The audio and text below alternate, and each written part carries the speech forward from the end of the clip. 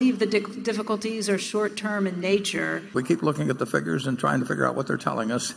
So far, I would not say that it's affected Fruit of the Loom in a significant manner. I would not say it's affected the furniture operation in a significant manner, but I have no illusions that 10 years is going to look from now is going to look anything like today. If you think about it, if you go back 100 years to the great department stores, what did they offer? They offered incredible selection.